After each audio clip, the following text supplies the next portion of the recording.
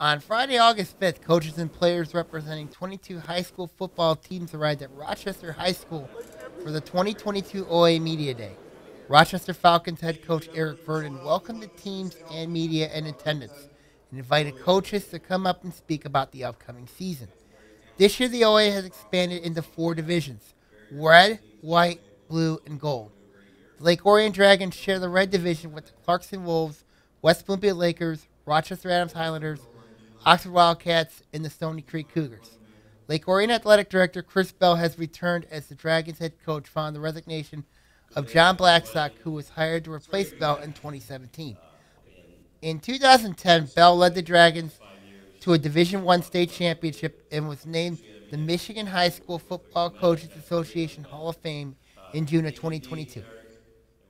I got Lake Orion returning coach Chris Bell. Coach, nice to see you again. Thank you. It's awesome to be back. Talk about your team. Of course, quarterback is a question mark for you guys. How's the quarterback situation doing? Good. Yeah, we've got a couple good athletes. We've got three really good quarterbacks in the program. The freshman guys are young, but they're doing a good job. But we'll be solid there. They're good athletes, and they can make every throw. They've had a good summer, so they're not big-name guys yet, but we got some good players. Talk about your off-season, of course. How's that off-season been? Well, they're learning a new system offensively, but they've worked their tails off in the weight room. They've done a good job in our 7-on-7s. They've done everything that we've asked them to do. They're learning. We've made some adjustments on defense. They said a new offensive system, so we're excited to get going. What is your expectations this year, Coach? Our expectation, we're going to compete for a championship in the OAA Red. And a lot of people are going to look past us, which is fine. That's the way we like it. But we will be introducing ourselves to a lot of teams. I caught up with some of the other coaches the Dragons will be facing in the OAA Red during the 2022 varsity football season. I got the coach of Rochester Adams, Tony Petrito, here. Of course, last season they were a Division I state finalist. Talk about this team you got coming back this year. This is a great group of kids. They learned a lot from last year's seniors. We have a lot of talent. Parker Pico's back at quarterback, and he's going to be, I think, one of the top 5 players in the state of Michigan. His brother Tate is a tackle machine, and then these 4 guys I brought here are all pretty special. So big shoes to fill. We know our schedule is incredibly rigorous, but we're going to work really hard and try to compete and start with a good game against St. Mary's. Talk about being in the red again. Of course, you've had some history being in the white and in the red. So talk about being in that red again this year. Yeah, traditionally it's the best conference there is. And we have mad respect for those schools, and they're much bigger than us, and they're really well coached. So we know we have to be at our best.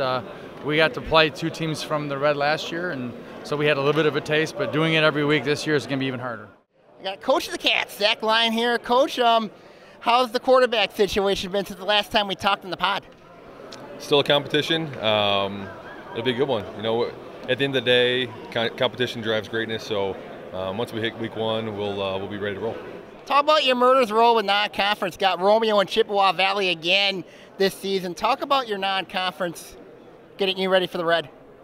Yeah, I don't think there's much of a difference between our in-conference and non-conference game. It's all a test, but we just look at it week by week. Each one is worth 1 unit, and so we'll prepare for each of them the same way. I got the coach to swap, Coach Travis Therese Rice here. Coach, last season, last season very interesting. Of course, I watched you guys play last year. Talk about last season a little bit, and talk about your expectations for this season. Well, last year we had to replace 17 starters from the year before, and most of our players moved up from the JV. So there were some development issues that we had to work on, and so we give it time. So we was young. This year, a lot of those guys returning. We're returning 16 returning starters. So we got a lot of experience, and we got guys like Kari Jackson, play linebacker. He's a P5 kid who's going. We expect him to be dominant this year and really take us to the next level. Talk about the discipline. I mean, this is the one that you addressed. This is my biggest concern for you guys heading into the year. Talk about any changes at all with discipline? Yeah, discipline is going to be the number 1 priority going into camp. Last year we felt that we had too many penalties going into the season, and it prevented us going all the way. We felt that if we could reduce our penalties, no one can stop us. So one of the things I'm going to try to do this year is one, have some referees come out and go over what you can and cannot do. And so that's something we want to do. Another thing is we're going to bring flags out ourselves as a coaching staff. So if we see it in practice, we're going to call it in practice. So we try to minimize that.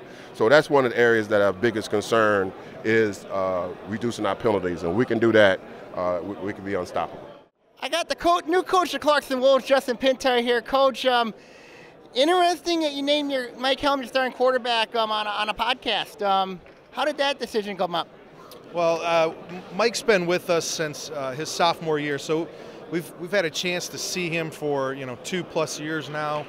He's played backup quarterback for us. He hasn't been our starter because we had a 3-year starter in Mike DePillo, but we know what he's capable of. The senior class has really rallied behind him. He's had a great summer. His 7-on-7s this summer I thought were really, really good. So we feel really confident about him as a leader. He's going to be a little different style, I think, than what we've had at quarterback. He gives us a little different dimension, but we're really confident in what he's going to be able to bring to the table for us this year. Talk about your defense. I mean, like last season, in the postseason, it hasn't been the greatest. Of course, 2 years ago was the Grand Blanc. Last year was Oxford. Talk about the strides your defense has made. So defensively, yeah, we struggled a little bit, I think, stopping the run last year, so that's going to be kind of a key for us, right? If you can stop the run and make teams one-dimensional, that makes you obviously a lot better. So we want to be able to stop the run. We want to be able to create turnovers and generate turnovers. Our scheme will probably look a little different this year than it has in the past. We have a new defensive coordinator, and our defensive staff's changed quite a bit. So there'll be some new wrinkles, and like I said, hopefully stop the run, generate turnovers, and get the ball back to the offense.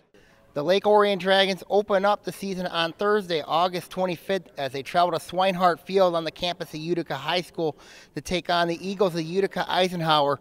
The Dragons' home slate starts on September 1st as they host the Knights of Oak Park. That kickoff is set for 7 p.m. From Rochester High School, for ONTV News, I am Sammy Taramina.